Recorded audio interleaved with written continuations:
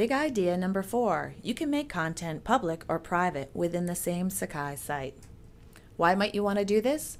Maybe you're on a committee and you want the committee deliberations to remain private while making the minutes and the agenda public to the campus. Maybe you're studying abroad and you want to share things you've written or some photos with people back home. And maybe you just want to reduce email attachments so that you can conserve space on the email server. Whatever the case may be, there are many reasons why you might want to keep information public and private in the same site. So how does this work? Go to Resources, and you're going to add a new folder called Public. We're going in and editing the details of that folder. So you'll notice that there's a radio button. Keep in mind that information in your site will remain private by default unless you take action and click "This folder and its contents are publicly viewable."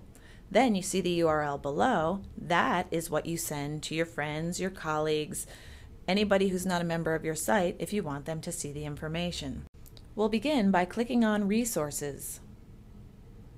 We're going to add a new folder, and we'll name it Public.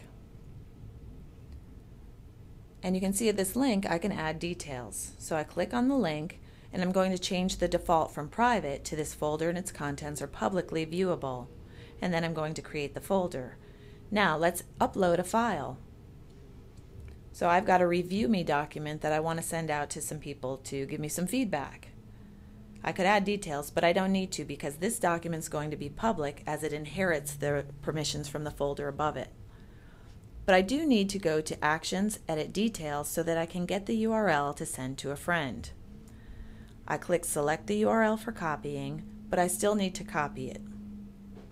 Now I'm going to go to an alternate browser, one in which I have not logged into Sakai, to replicate being a person from outside of Sakai.